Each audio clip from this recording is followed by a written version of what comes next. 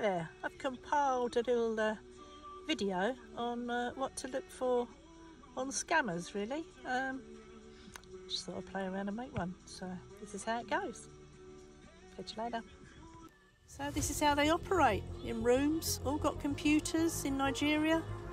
Not just Nigeria, other places in the world too, but predominantly Nigeria.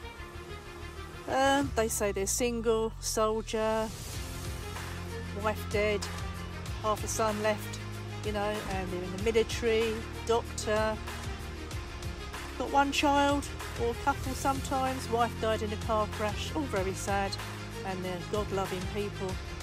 They try to get you onto other platforms because they don't want to lose their TikTok account, usually WhatsApp, Signal or Telegram.